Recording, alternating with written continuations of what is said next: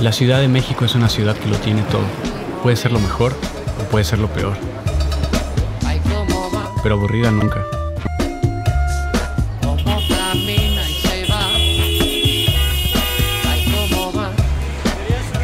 Irónicamente es el lugar donde más trabajo me ha costado adaptarme. Pero lo logré. La música, como siempre, fue la puerta para conocer a gente increíble. Para reencontrarme con gente muy especial y también con lugares muy especiales.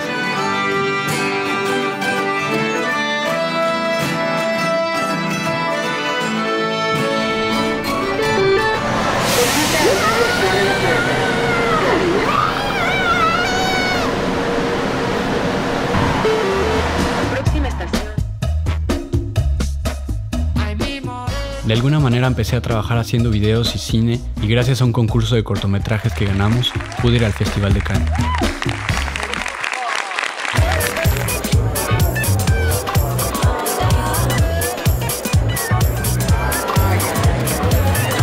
Falló la proyección en Cannes. Que no falla, aquí en China.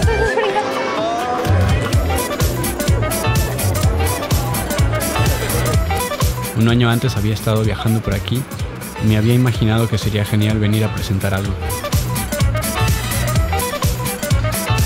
Bueno, ¿y cómo ha sido el viaje hasta ahora? La verdad, tremendo.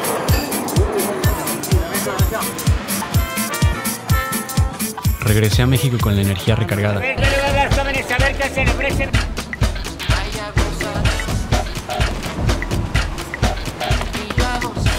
Tuve la suerte de trabajar con gente que admiro y aprecio.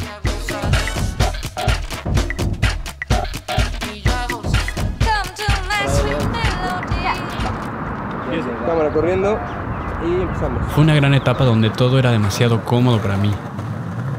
Pero la comodidad me da miedo.